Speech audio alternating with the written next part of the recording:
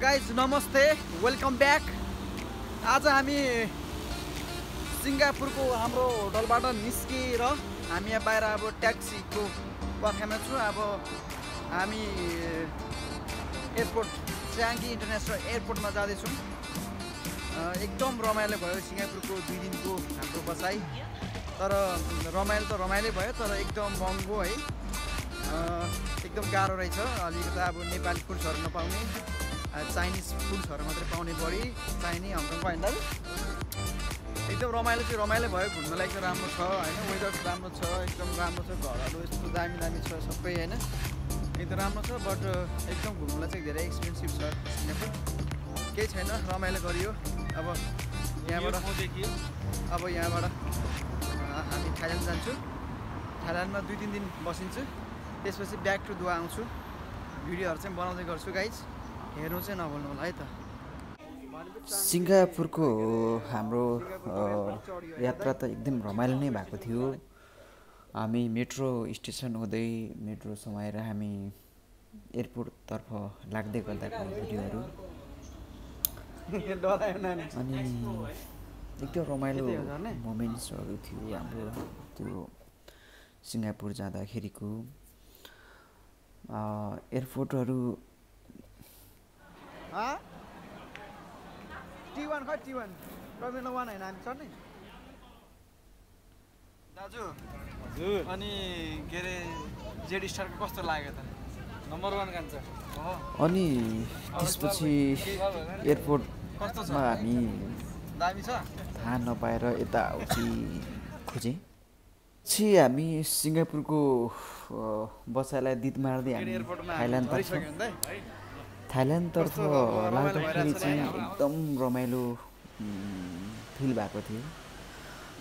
यो अब चाङ्गी एयरपोर्टमा जोएल भन्ने ठाउँमा सिङ्गापुर एयरपोर्ट, यो डेकोरेसनहरू एकदम राम्रो छ सिङ्गापुर एयरपोर्टमा। गार्डन्सहरू, वाटरफल्सहरू दामी क्या, इट्स रियली गुड होइन। यस्तो दामी लाग्यो सिङ्गापुरको। यो चाहिँ एकदम मेमोरेबल हाम्रो एउटा ड्रिम्स हुनेछ, हाम्रो एउटा क्षण कहिले नबिर्सिने एउटा हाम्रो यो टुर हुनेछ। अनि त्यसपछि हामी होटलतर्फ गयौँ, होटल खोज्यौँ। हामी बस्ने होटल यही हो, डाउन टाउनको ठ्याक्क पछाडि हामी बसेका थियौँ दि रिसोर्ट होटलमा। त्यसपछि भोलिपल्ट हामी घुम्न गए सिङ्गापुर, त्यो सिङ्गापुरको केही झलकहरू। त्यसपछि हाम्रो थाइल्यान्डको यात्रा। थाइल्यान्डमा एकदमै रमाइलो गरेँ। विशेष गरी यो समुद्रको बिचमा धेरै टापुहरू अनि धेरै आइल्यान्डहरू देख्न पाएँ। जस एउटा सपना थियो त्यो ठाउँमा पुग्ने, त्यो सपना पनि पुरा गरेँ। यस्तो ठाउँ आयो कि होइन, यस्तो ठाउँ आयो होइन, यस्तो टापुहरू देखेँ, टापुहरू यस्तो पहाडहरू यस्तो दामी है। कस्तो भइरहेछ believe this moment guys, that moment म एकदम हुन्छ नि जिन्दगीमा कहिले बिर्सन सक्दिनँ त्यो पलहरूलाई, त्यो ठाउँलाई। साथ दियो भने फेरि अर्कोचोटि डेफिनेटली म थाइल्यान्ड चाहिँ जान्छु एकचोटि। अझै मजाले म घुम्न पाएन मेरो टाइमको कारणले, या मेरो केही समस्याले मेरो छुट्टी कम थियो, त्यही कारणले मैले धेरै ठाउँ घुम्नै पाएन। अवश्य नेक्स्ट टाइम फेरि थाइल्यान्ड जान्छु मिलेछ भने। त्यसपछि हामी आइल्यान्ड गएँ, आइल्यान्डमा रमाइलो गरेँ। यो अब जाँदै गर्दाको हाम्रो यो मेमोरेबल भिडियोजहरू हो। एकदम रमाइलो गरेँ, ग्रुपिङमा गएँ। एउटा ग्रुपिङ हुन्छ, ग्रुपिङमा चट्ट हालेर लगेर धेरै कन्ट्रीको मान्छेहरू हुन्छ, देशी विदेशी सबै। स्विमिङ गरेँ, स्विमिङ गर्दाखेरि अलिकता भिडियो चाहिँ राम्रो आएन छ पानी मुनिको। यही ठाउँको मान्छेहरू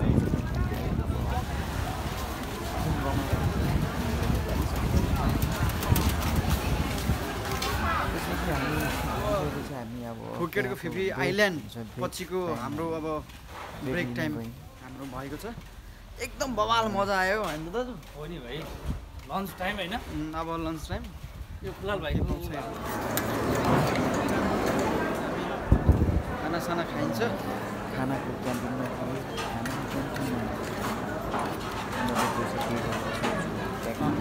त्यहाँको चाहिँ खाना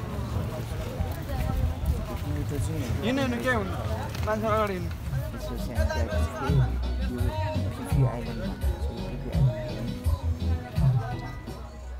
फोटो खिच्नेदेखि यताउति सब रमाइलो भयो त्यसपछि हामी ब्याक टु फेरि अब त्यही ठाउँमा हामी के अरे फुकेट फर्किँदैछौँ फुकेट जान आउनु नै एकदम टाइम लाग्ने क्या त्यो यो आइल्यान्डमा जानुलाई 1-1.5 घन्टा लाग्दो रहेछ जानुलाई मात्रै आउनुलाई फेरि 1-2 घन्टा धेरै लामो समय घाममा है समुद्रको बिचमा है अनि पहाड छ बिचमा टापु भेरी नाइस गुड होइन मलाई एकदम खुसी थियो त्यो बेला अनि भिडियोहरू चाहिँ म खिचाइ गरेँ अनि के आइल्यान्ड धेरै आइल्यान्ड 4-5वटा आइल्यान्डहरू थिए अब 4-5वटा आइल्यान्ड त हामी घुमेँ यो भनेर अब गाइडले देखाएको थियो होइन त्यति रमाइलै भयो जस एकदम हुन्छ नि एउटा दुईसम्म सबैले इन्जोय गर्छ त्यो ठाउँमा thank you so much guys होइन भिडियो हेरिदिनु भएकोमा होइन धन्यवाद।